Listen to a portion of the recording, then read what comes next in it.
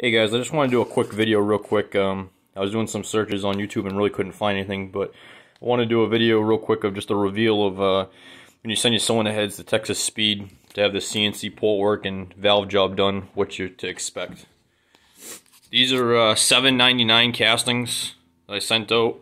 There's just a stage 1, just a skim pass, valve job, new valve springs in there, all nice CNC port work done. Comes back a real nice piece for the money. Just wanted to share that. I'm gonna take a look inside the ports there. Looks really good. Can't complain for the money. I'm gonna show the exhaust ports real quick.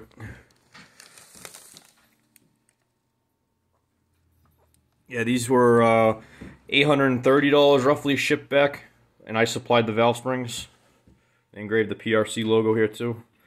Just figured I'd show this real quick because I was trying to find out what they would look like when I got them back, and I really couldn't find any videos on it.